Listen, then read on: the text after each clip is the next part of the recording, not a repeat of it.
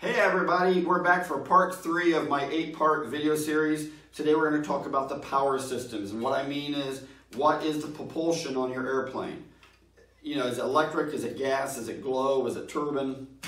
We're going to break it all down, so I hope you enjoy it. So let's get right into this. I'm going to start with gas powered. Gas powered means you go and buy it from the pump at the gas station. You put it in your gas can, you add the right mixture of oil to it, just like a chainsaw or a weed whacker, and you go tear up the sky. So gas engines are very well understood because they came from the chainsaw and the weed whacker world. Okay, two-stroke engine means it fires every time it comes up and the spark plug fires. Go on to Wikipedia or Google, look up the difference between two-stroke and four-stroke, and you'll understand that. You have just a fuel tank, ignition system, and engine. It can't get much more simpler than that. Great for large models because they can get into some serious cubic inches, but they've also gotten them really small nowadays. If they had the small gas engines today, back in the 80s and 90s, man, I would have just loved to build a lot of big multi-engine stuff because gas engines are very suited for multi-engine airplanes. They're very reliable.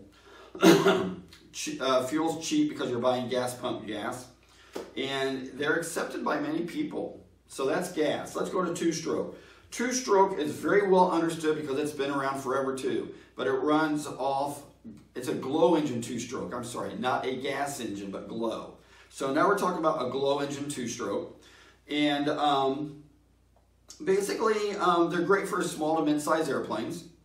They are more expensive because the fuel is a lot more expensive per gallon. It's got castor oil, I think, and nitro and some other alcohol or whatever. I don't remember what glow fuel is made out of, doesn't matter. It's messier because the oil mixture in there doesn't burn off like on a two-stroke gas engine. Two-stroke gas engine, where your exhaust is, you might take a rag and wipe away little bitty drops. On a glow engine, the whole area is going to be smeared in this grease, this oil. It's not really that bad. Take some fantastic, clean off your airplane, take it home. I've always questioned if glow engine two-strokes are good for multi-engine airplanes. They are very finicky on the way that the needle valve is set to lean out the engine. If you don't know your engine, really have it broken in and understand how to run it borderline rich, I would never use a glow two-stroke on a multi-engine airplane. Now we're going to talk about glow four-stroke engines. Now, glow four-stroke engines, they're still around. I don't see a lot of people using them, but I loved them when I was younger. In a Piper Cub, a four-stroke glow engine is awesome. They don't seem to be anywhere nearly as messy with the oil on your fuselage as a two-stroke glow. They do have, I believe, a little bit more torque because they do turn a bigger propeller. Because they're a lower RPM, firing on every other stroke versus the two-stroke firing, each time the piston comes up. It just sounds a little bit more like a real engine's RPM. But I still argue with people what sounds real. Only a Moki sounds like a real aircraft engine to me. My electric with a 32-14 pitch prop sounds a lot more like a scale engine turning than a gas two-stroke 50cc engine. I mean, that sounds like it's just a bumblebee ready to have a heart attack. Four strokes are very reliable, okay? Once you understand the needle settings. On a two-stroke glow, you turn that needle valve until it goes wide open and then back it off one click. On a four-stroke, you want to turn it back a little bit more. You don't want it to be really lean. I don't know if that's because of pre-detonation or what, but I know it's not good on the engine. Like I said, they're suitable for twins, they're so reliable. Four strokes are very reliable if you know your setup. Now we're going to go into diesel power. Many of you may not have known this, but back in the 90s, we could buy a diesel head, put it on your glow engine, and I don't know if it was diesel fuel or what mixture we used, it was so long ago, but the cool thing about it was if I had a 16-ounce tank in my airplane and could fly like 25 minutes on glow, I could get almost an hour of the diesel out of that. One thing about the diesel is the head runs really hot. I mean, really hot. Any oil that touches it just burns to it, it turns black. Diesel burns really hot. Turbines. I call it type rating, but under the AMA, you need to have an endorsement to fly turbines that show that you've been trained and know how to use them safely. A lot of people consider turbines harder. I don't know if they're really harder. There's just there's a learning curve, okay, and you need to know how to do it safely. Considered more expensive, which absolutely it is, unless you're putting it against a Moki engine. A Moki engine is about the same as a turbine engine. They're between that $2,000 and $4,000 range, depending on the setup. And I'm talking only the engine, not the jet. Considered dangerous by many.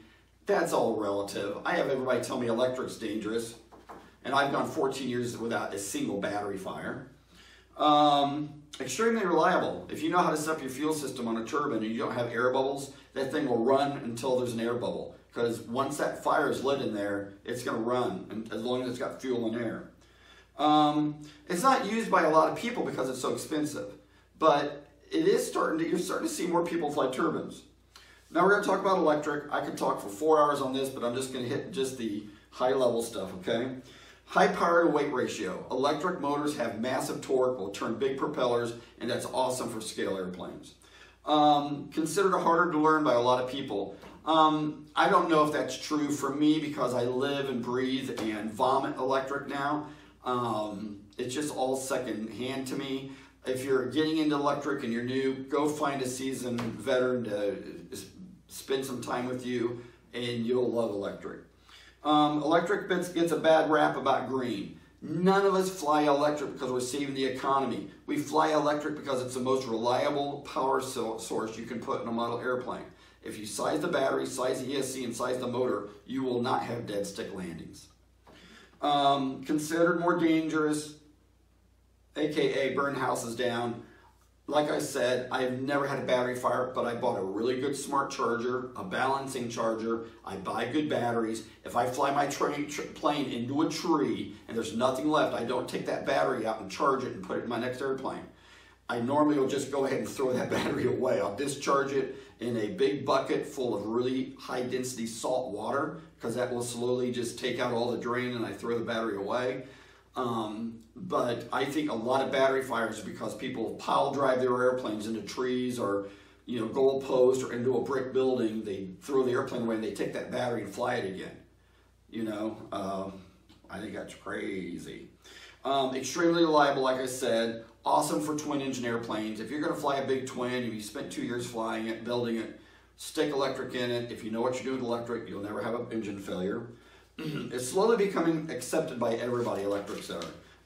Now, the guy who's 275 years old that has that Mustang he's never flown, you probably won't be able to convince him to fly electric. But hell, you know. Pulse jet. If you don't know what a pulse jet is, the only way I can describe it is go look at the Buzz bomber from World War II.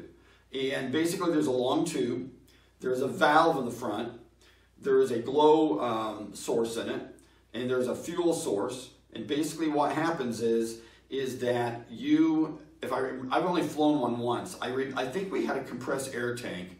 I don't think we had an air pump. Somebody told me you can start one of the air pump. I don't remember. I think we had compressed air. But basically what happened was air is shot in there, fuel sprays onto the glow thing, it explodes, the valve closes in the front, and it shoots all of it out the back. But then as it's traveling out the back, it's shaped right, that it then pulls everything with it, which pulls in the new air, the new fuel, that then when it hits that right saturation point, it explodes again. So it basically sounds like a machine gun shotgun. It is so loud it's deafening, but it sounds like, it sounds almost like an 810 Warhog gun going off continuously. They're extremely loud, extremely hot. They'll turn red hot. You can see them turn red hot. No throttle. So once you tell your spotter to let go of the airplane and you're at the sticks, you're in for the duration with a pulse jet. The year I flew one, we had a big drought and the entire cornfield in front of me was dry soybean. And I was scared if I crashed in it, I would end up burning like a whole county. But the airplane flew until it ran out of gas really fast. They're really, really fast. And it landed and it was uneventful and I never flew it again. The next thing I'm going to talk about is high start. So you're thinking, a high start? What's a high start? If you're a glider guy, you know what a high start is, or gal. A high start is a rubber band that is on the ground. You usually have a certain amount of rubber band, then a certain amount of string, then a little parachute.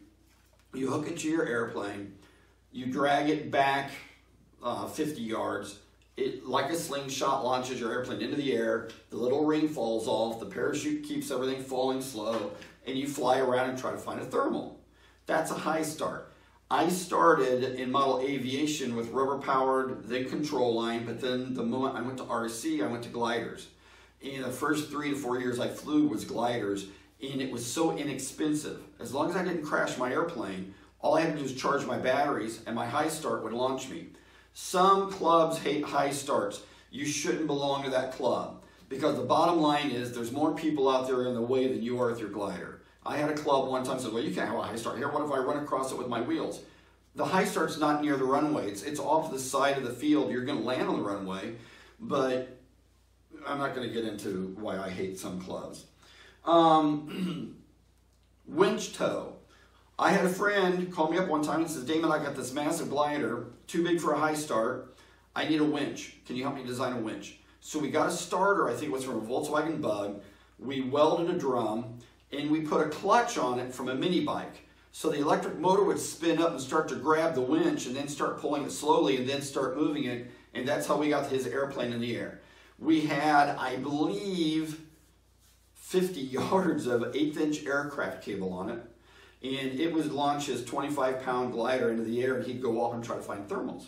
We had a foot pedal, so we could hook it all up with a 12-volt battery. We could get many launches off that 12-volt battery. And that's what a tow launch is.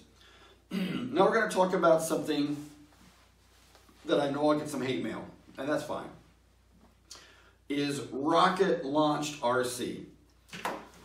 Back in the 90s, there was actually companies selling them, and everybody flocked to it, and it just died.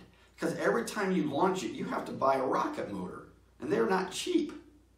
So if you're like me, I can fly the whole day off my generator with a gallon of gas, my electrics, because I'm just charging batteries all day. But these rocket launch ones, to me, if it floats your boat, awesome. Are they really cool? Yes, they have that wow factor. But if that's all you're going to fly, you're going to be spending a lot of money on rocket engines. And I mean a lot. I actually built one a long, long time ago. We took one of my Estes rockets and put like a hand glider kite on it that was rubber activated. And we had a key ring that was where my rocket engine was, hooked to 2 little loops. So when the rocket engine backfired and fell out of the back of the rocket, the ring would release and my kite would come out, and I had just one channel for rudder, and we would glide it around. But after using C65s or whatever the rocket engine was, we realized this is really expensive for RC. Then you have rocket-powered air launch. Chances are you're not going to spend the whole day doing this, but let's say you have an X1 or an X15. You're going to ride up on a mothership, get dropped, pitch up, fire the rocket engine, climb up to almost out of sight where you can't see it, and then glide around and land it. It's really neat. It's neat and nostalgic. It's just not very economical. So that's my video, everybody. This wasn't going to be a long one. I just wanted to cover all the power systems that I have personally seen. I had somebody tell me one time that there was a steam-powered, never seen it, don't even know how the hell that would work in RC. And there was another guy who was telling me about, using electric with solar collectors. Great, I understand it, but that's got to be one big-ass airplane to be able to lift enough solar cells to actually get enough amperage and watts to keep the thing in the air. I know it's possible, but nothing I've ever done. I may have missed a power source, and if I have, send me an email or make a comment on YouTube, and I'll add it to my next video. But that's pretty much it, everybody. Now, for me, I started with powered aircraft in glow, and it was control line. Moved into a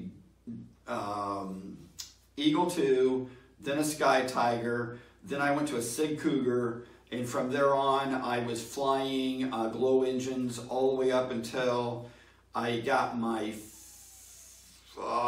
big Zeroli Corsair, which I had like a something 40, Quadra 42 or something in it. And then I went back to glow forever. And then I got me a 3W150 for my 50% pits. And I had a blast for 3 years with that. And then I got into electric and actually gave that 3W150 to a young kid who had a really neat airplane, but he was having really hard times finding funds for that big 150cc engine. So I thought, what the heck, I'm in electric now, and I just gave him the engine. So you might want to stay friends with me. One day I'll give away all my stuff.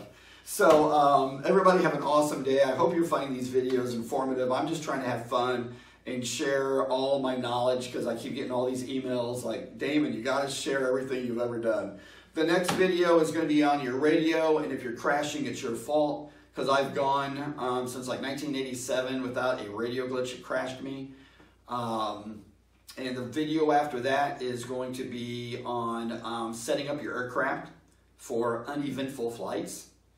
And yes, I'm going to tackle the center of gravity, your trims and exponentials, and probably tell you that an awful lot of you are doing it wrong.